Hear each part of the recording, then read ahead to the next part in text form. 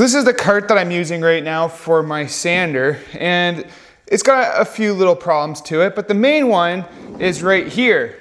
It is not wide enough for my sander. So what I'm going to do in this video is I'm going to make a new top for this, but I'm also going to take it apart and I'm going to build a cabinet to go in between these metal sides that will have 2 or 3 drawers in there. I haven't decided yet. I want to use that for some sandpaper storage and stuff like that. I kind of want to have all my sanding stuff into one cart.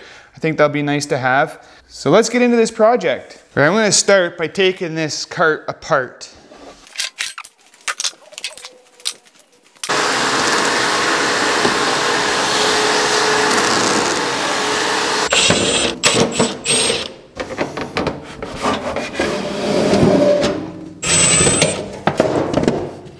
So I got all the wood parts taken off, and I don't need this part here in the middle. I don't see how it's attached.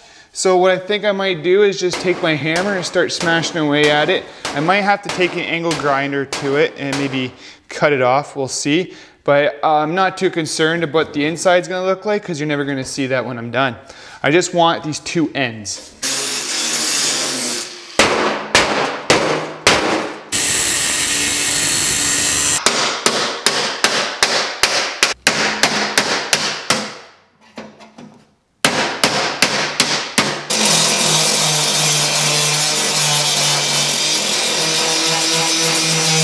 So now I got the sides all cleaned up, all the welds on here were ground down flush. Now next I'm gonna cut up a bunch of Baltic birch plywood. It's gonna be 3/4 of an inch. And I just made a rough picture here and a cutting diagram, how to get the most out of my sheet of Baltic birch plywood.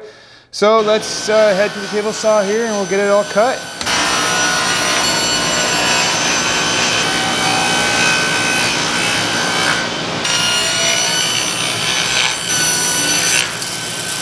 So I cut the sides, and this piece underneath is the top and the bottom. And I also added some edge banding just so that we wouldn't see the edge of the plywood, and it'll look real nice and clean when we're finished. Now for the top and the sides, I want that joint where they meet to be a miter. So I'm gonna cut that on the table saw. That's why I haven't cut this down yet, because I'm gonna cut it, flip it around, and then what comes off will be the piece for the bottom. So let's get that done.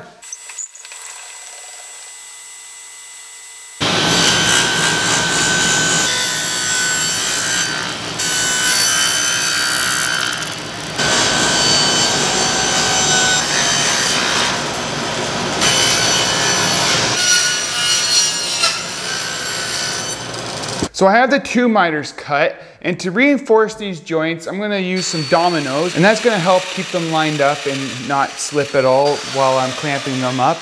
And then the bottom, I'm just gonna use some pocket holes and screw it together.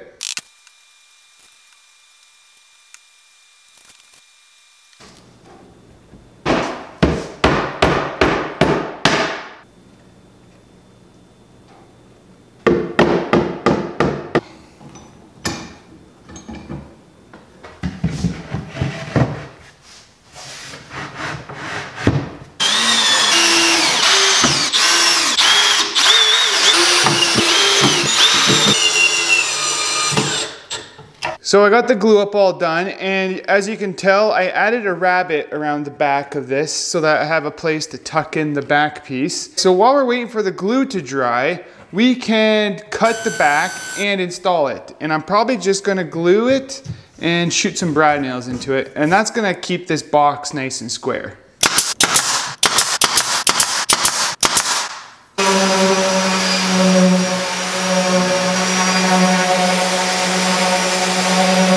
So now that we're finished building the box, it's time to build the drawers, and we're gonna cut up some 1/2-inch Baltic birch plywood for this.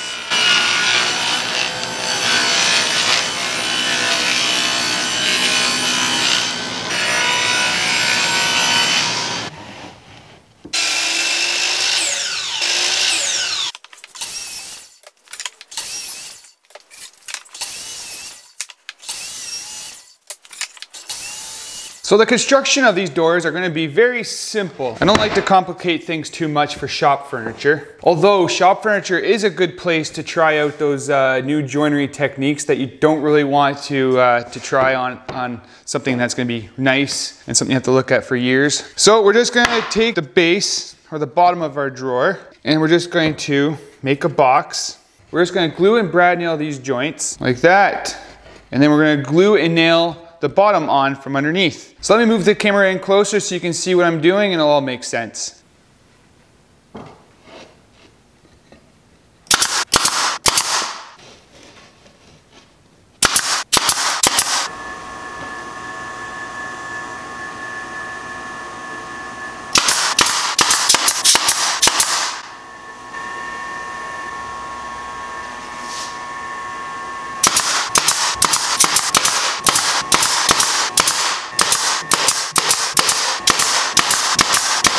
So the glue and brad nails is probably enough to hold this together, but I'm going to add some screws just to make sure that it never falls apart. Now that the drawers are done, it's time to mount the drawer slides. And what I'm using is just a full extension drawer slide.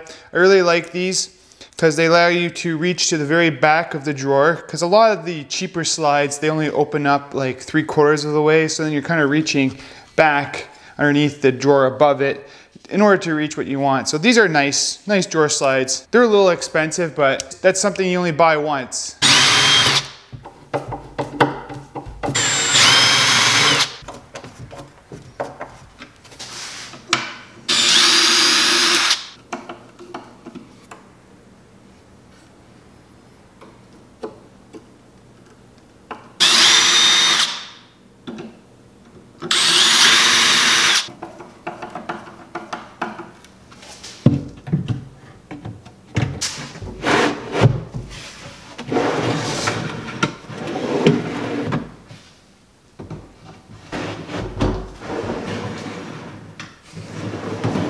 Next, we need to make the drawer fronts. And the drawer fronts are going to be pretty simple. I'm going to try to kind of go for a more of a minimalist look.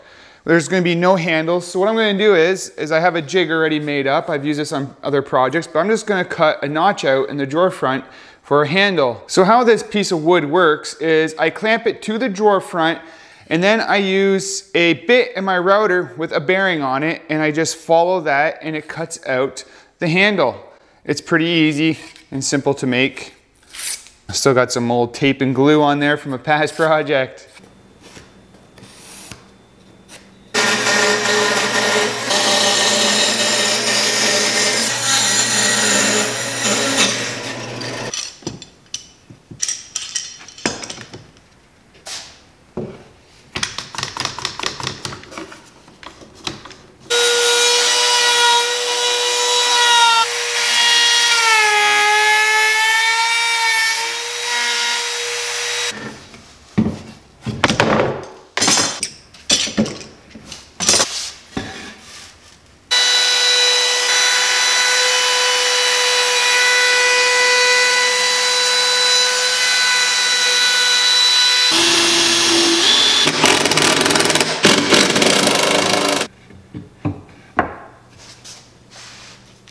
Next, we're going to paint up the steel sides, and I'm going to paint it black because I think that's going to contrast nice with the birch plywood.